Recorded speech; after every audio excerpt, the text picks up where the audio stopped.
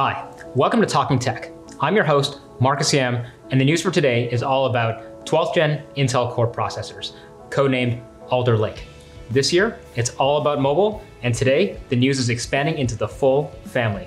Joining me today is Dan Rogers. Dan, thanks for joining. Can you tell us a little bit about what you do at Intel? Sure. Thanks, Marcus. Great to be here. I'm the 12th gen mobile product director. I'm here today to talk about all these new laptops. Great. So let's start at the highest level, 12th gen. What does it mean? What's new? And what should people know about it? 12th gen's all about performance. We have a brand new core architecture. It's the biggest change we've had in x86 architecture at Intel in over a decade. We have two new cores, a performance core and an efficient core. Performance cores got really high IPC. It's really optimized for single-threaded tasks, extremely high frequencies, very bursty, very responsive. We also have new efficient cores, which are sort of like a Skylake core from years past in terms of IPC. So similar performance at frequency to those Skylake cores, but operates at much lower power. We can pack a lot of those into the chip, and we have a great increase in multi-threaded performance. So the combination of these two, plus Thread Director, which we can talk a bit about, bringing that together in software, really makes for a special generation. So why the decision to use two different architectures and putting them together? We felt that to really step forward, we needed to go more than the traditional generation. So just moving the performance core enough wasn't going to get us there this year. We wanted to do something really special. So the combination of the two architectures allow us to optimize in different directions and then bring them together in software. And I think when we take a look at the performance data, you can see the results of that work. Okay, so you said performance hybrid architecture, performance data. But before we get into that, I think I want to know about the whole family, the whole mobile family. So it starts with our desktop products, which we announced last year, and the reception to those has really been amazing. We brought that same great performance to the enthusiast laptop segment for gamers and creators, real high-end power users. And today we're bringing this now to the thin and light category as well, which makes up the bulk of the market. It's an incredibly diverse market with really thin systems, 2-in-1s, foldables, detachables, and now this new category we're calling P-Series performance thin and light systems, which really marry the two concepts together, a performance level, enthusiast level of performance and a thin and light form factor. Okay, so you're walking me through that. Can you get a little bit more specific on, you mentioned P cores, E cores. I see a different core count and configuration all the way down from the H series for enthusiasts down to performance thin and light to modern thin and light. Can you tell me a little bit more about all the configurations for each one? Yeah, sure. So it starts with our P series here for thin and light. So this is our new performance thin and light product. And this offers 14 cores. It has 6 performance cores and 8 efficient cores. And this is a similar silicon configuration to our H series, but we've binned this thing aggressively for power. We've optimized the I/O. And so it's perfect for a thin and light computer like you see in front of me here today. And this really changes the game for thin and lights. So compared to traditional thin and lights in the market last generation with 11th gen, this can offer up to 2x the performance gen on gen, which is really an enormous speed up. Now, this one is the H series for the gaming and enthusiast. And the ones in front of that are all P series. Mm-hmm. But they look similar. So what's the relationship between H series and P series?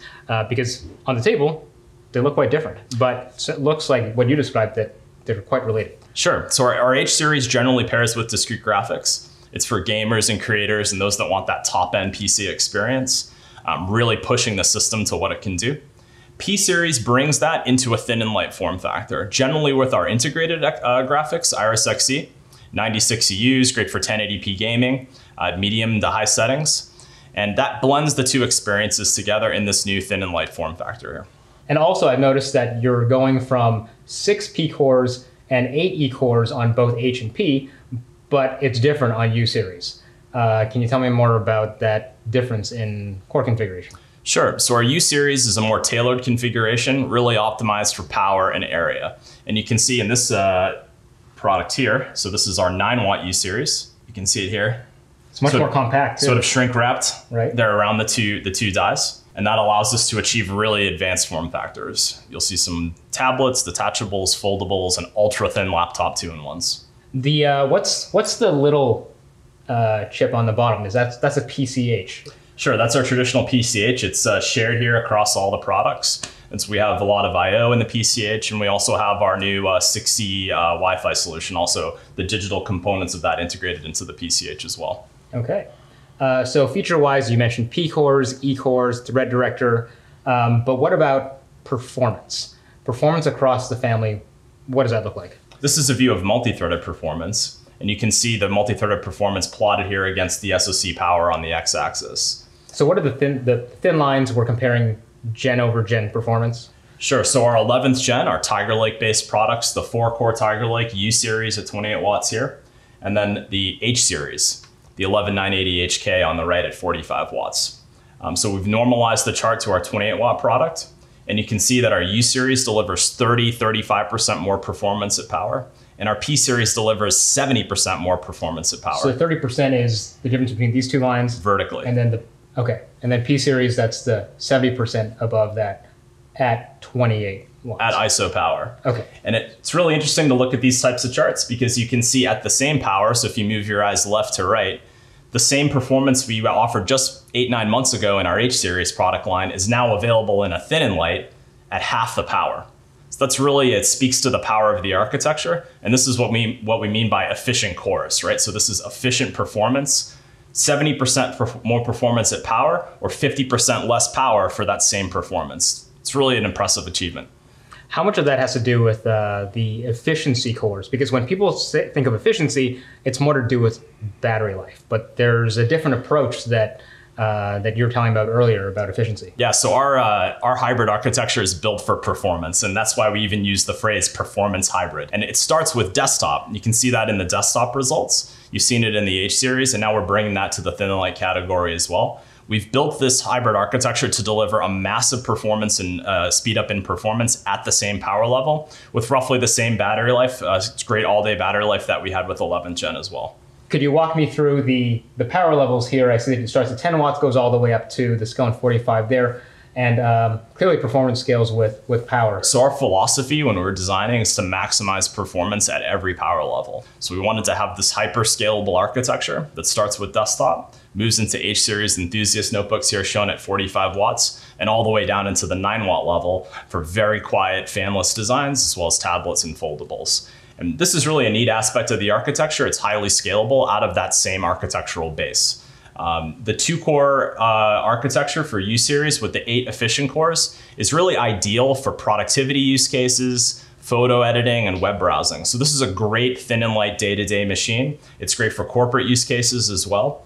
And those 8 efficient cores offer efficient offload of background tasks. Like you could think about a minimized Chrome browser with many, many tabs, some ads running, virus scans, software updates. It can efficiently offload those tasks to the E cores while maintaining that responsiveness on the P cores.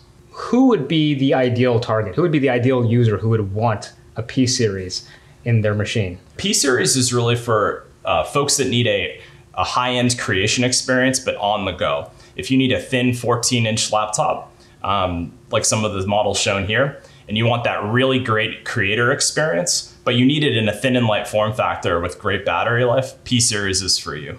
You mentioned that H series is great for gamers and creators, and of course, a lot of those workloads depends on discrete graphics. You mentioned about the great performance of P series. What does P series have to offer in terms of graphics? So our H series, as you mentioned, generally pairs with discrete graphics, both from third-party graphics as well as our upcoming Intel graphics, which will be really exciting coming up shortly in this year. Our P series generally pairs with integrated graphics, Iris Xe. It's got great 1080p gameplay.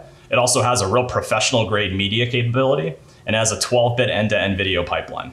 All this is about performance on the processor, but there's more to an entire system than just what's on the CPU or the SoC. Sure. What is new with the 12th gen platform as a whole? Sure, yeah, a couple other critical features for us. First, memory. We support all 4 major memory technologies, DDR4, DDR5, LPDDR4, LPDDR5. And this enables us to address the whole market this year. So no PCs left without 12th gen, right? No PC left behind. We're able to ramp a huge number of SKUs and a huge number of designs and move the whole industry forward, all starting this year. The next key feature for us is, of course, I/O. Desktop has Gen 5. We're spec'd at Gen 4 on the notebook side based on industry availability. So we have a by 8 Gen 4 for discrete graphics attached on our H series. And then for our P series and our U series on thin and lights, we have a 2x4 for SSD attach. Wi-Fi 6E was a technology that was in 11th gen Tiger Lake systems, but I see it again here.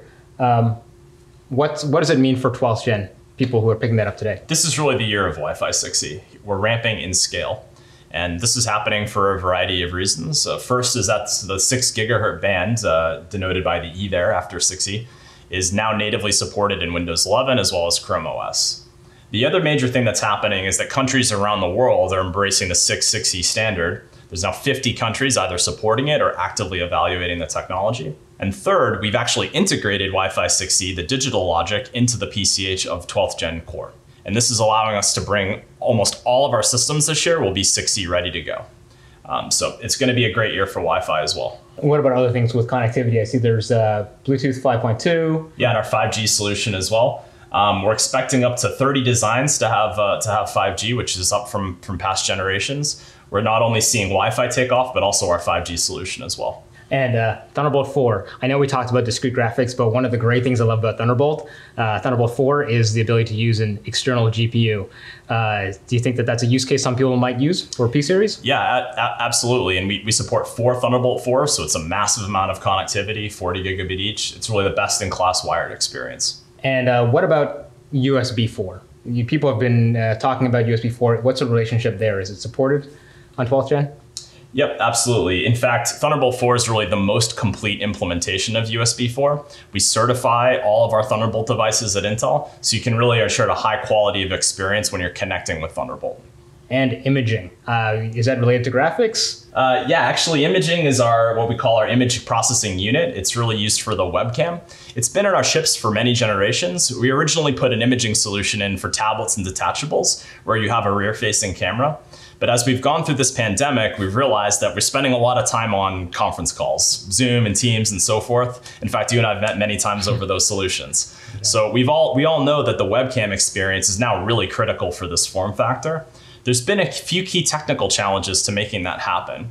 First, these lids are extremely thin, much thinner than a phone even. It's not intuitive to think about that, but actually this lid is extremely thin. And it's a long way from the compute, which is located under the keyboard. And that signaling needs to travel through the hinge.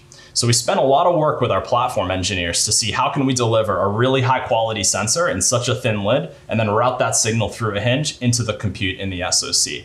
We've been able to really increase our deployment of this solution in 12th gen.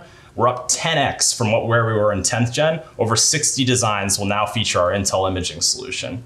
And this is really great for a high fidelity, high quality camera experience while you're using a new 12th gen laptop. Yeah, I've got a big appreciation for computational photography that we're seeing in phones, as you said, but is this bringing computational photography to the laptop? Absolutely. Tone mapping, color correction, all of that basic computational photography that we've seen in other industries and other technologies now available on the laptop. So that's a lot of technologies bundled all into 12th gen. And you've given me a great kind of top to bottom view of it. What does it take to create this big scalable architecture that spans from everything you've shown to me, including desktop that launched last year? It seems like a big undertaking, especially from gen over gen. And in fact, I'd have to say that looking at a gen over gen increase, this seems like a pretty significant one. How significant would you say that is relative to other previous Intel generations? Sure. Yeah, this is a big moment for Intel, and we're really proud of the work we've done here. We set out to build not only a highly scalable, highly flexible architecture, but an architecture that can address the whole market and do so in incredibly high performance fashion. And we're bringing that performance from desktop all the way down to notebook. We're really proud of the work we've done. It's a testament to the hard work of our architects, our designers, our validation teams, and our software people to deliver the magic of Thread Director to bring this core architecture together. I know you've been talking to a lot of press and media to get the news out about 12th gen.